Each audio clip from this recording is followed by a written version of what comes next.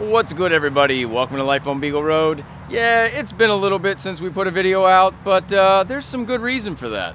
But first, let's talk about a couple things.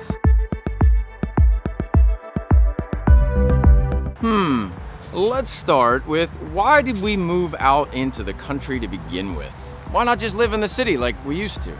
Or at least I did. Well, first things first, this is Courtney's childhood home. It's where she grew up. Her family has lived on this street since 1955. Her grandfather built a house on this road. Her father built a house on this road. And we've been building our lives here on this road. Robbie wants you to see the bullet in the wood in case you missed it. Bullets. Got it. I'll bet you that bullet's been here since 1955 too. So in a little bit, I'm gonna have Courtney come out and give you a small history lesson about Beagle Road. What is life on Beagle Road?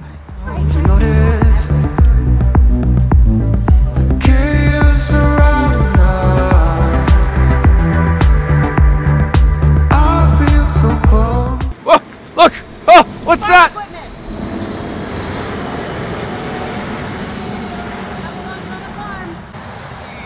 Did you see that?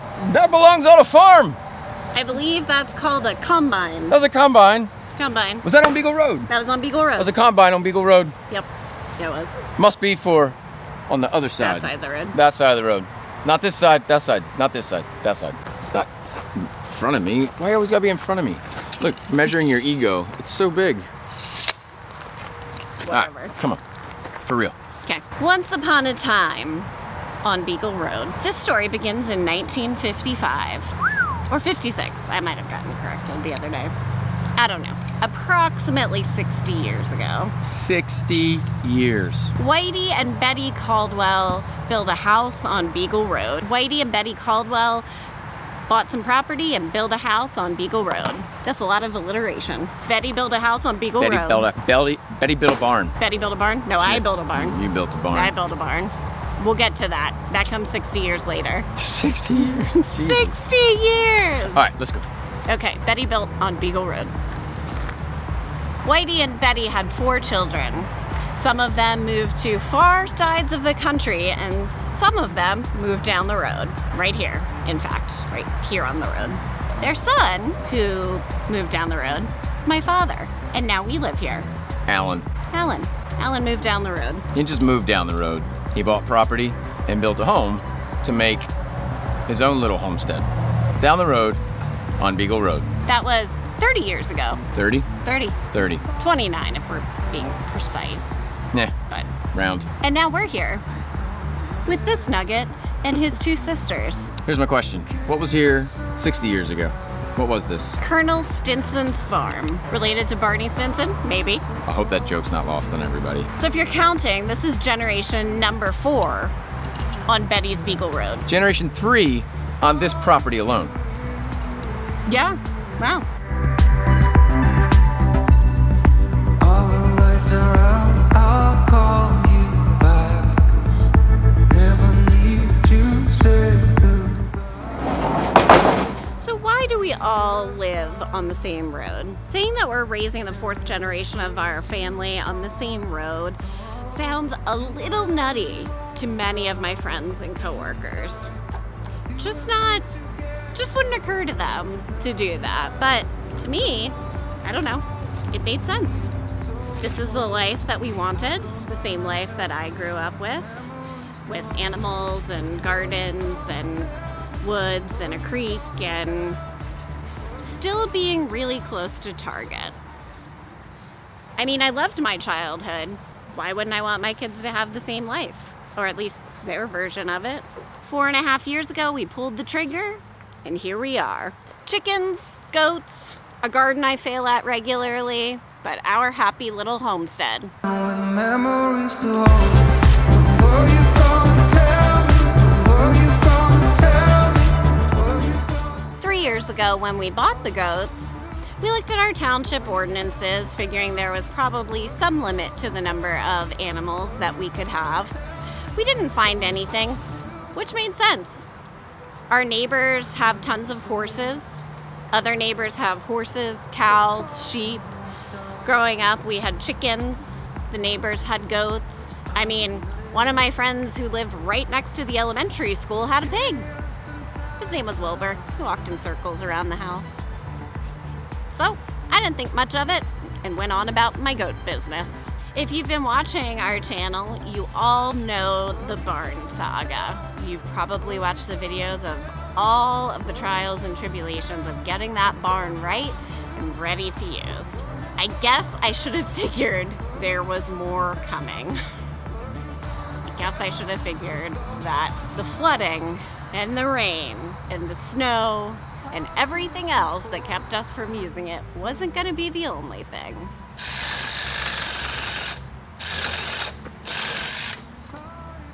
Sorry. So start 60 years ago and then fast forward to Saturday. We checked the mail and we had a letter from the township. Apparently 2 things happened.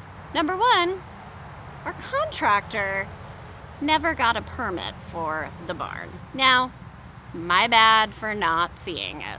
That's true. I accept responsibility for that. I will say I don't think I ever saw the permit for our shed or our home renovation either. Nonetheless, it is my responsibility that I didn't see that. What the letter also said is that we were in a residential area and we did not, by right, have the ability to use our land to raise animals. Yes, let me repeat that because I couldn't comprehend it the first time either. We do not, by right, have the ability to use our land to raise large pets or farm animals, including chickens and goats. Over here, that looks like corn, right? Probably a farm, if I'm not mistaken. I'm not sure if you can see it, but right around here, I think that's also some corn. I wonder. At current, I am standing on Beagle Road. And it pretty much looks the same on both sides. And right here is my mailbox. On Beagle Road, by this cornfield. If you walk about 800 feet straight back, roughly, you'll eventually get to the end of our property on Beagle Road. I live over there, and not over here. Over here, I can farm.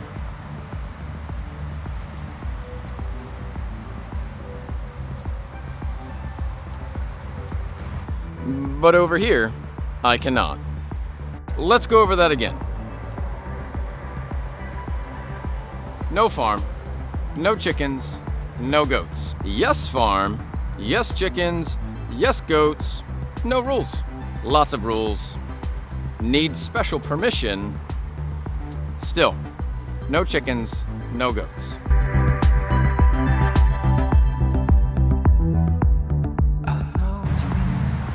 My feelings about this have really run the gamut. Anger, fear, sadness, confusion, righteous indignation, but now I've settled on determination.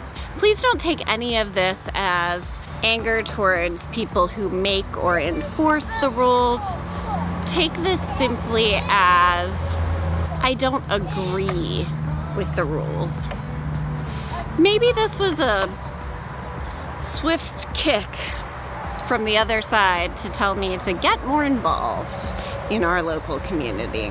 So there. To say goodbye, I'll come back later by your door. Is there any? I think I forgot to mention that somewhere between 60 years ago and 30 years ago, my grandfather also served as township supervisor. And my father helped to build the highway that runs past here and also helped to survey and plan the township golf course. A little bit of history for you there. Everyone likes a good history lesson, right? What you gonna tell me? You're going out on the roof.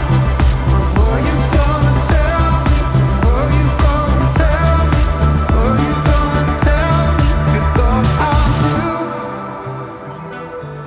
I heard you say We're falling like stars. This is Honey Rider. Hey, say hi. Honey was born in February, and she's, oh, I don't know, maybe 25 pounds. Yeah, she's a little bit slow growing, but honestly, she won't be much more than 40, maybe 50 pounds. Full grown, right? But you're a good weed-eating machine. Ooh, and a good snuggle buddy. Yeah, yeah. Who doesn't love goats? So where do we go from here? Bright and early Monday morning, we went to the township office with our application for a zoning hearing and our check for $500. Thanks to a lot of generous family and friends, we actually were able to cover the cost of that through our GoFundMe page, which is amazing. I am so amazed at all of the notes of support and donations and calls and texts and emails and Facebook messages in support of us. If any of you would like to show your support for this fight and overall support for this type of lifestyle, we will leave the link in the comments. We also will happily accept messages and comments of support too. Absolutely. They help just as much. The way we look at this is a fight for people who've made this kind of a choice for their life, and it's being threatened. And not just here, but all over the country. I mean, we've read article after article after article where people are just not able to do what it is that they need to do for themselves and their families. We actually heard of someone, and then I got a message from this person within our same township that was forced to get rid of her goats and chickens.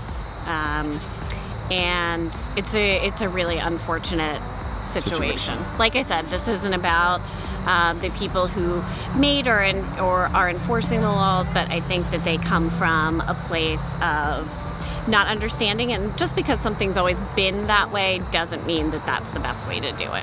One of those supportive messages put us in touch with an attorney, and so we will have representation at the zoning hearing. As much as I tell Kenny I know everything, I don't actually, so this is the time to get some expert help. It's really buggy. What eats gnats, and can I get them here? Are we zoned for whatever eats gnats? In the meantime, we are in compliance because we responded to the letter. I was a little concerned that the initial verbiage said that we had to cease and desist use of our property for this purpose, which would be a little difficult since the goats live here. So do the chickens. But got that cleared up. So that's the first step, right? It does kind of blow my mind that in a time when you can have chickens within city and town limits in most areas, particularly here, that I would need special permission to have them on my 5 acres. Honestly, I was shocked. Shocked. There's another emotion I have felt throughout this.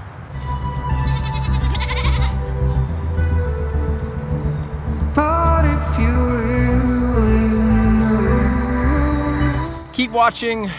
We will go back to doing some fun, crazy stuff that we always do, because who doesn't love that, and who doesn't love laughing at us? Also, we are going to the Homesteaders of America conference next week. Had to plug that because I don't know if it'll be plugged in the next video, since that's you destroying our living room. But if you are going to be at the Homesteaders of America conference, we would love to say hello to you, say hi to us. We're both pretty introverted folks, so don't hate us if we're awkward about it. I'll definitely be awkward. I mean, think about it. We make videos while we live on our property, and no one else is in them, except for us. Check out these videos down below if you like this and you want to see more about what's going on. Otherwise, peace out.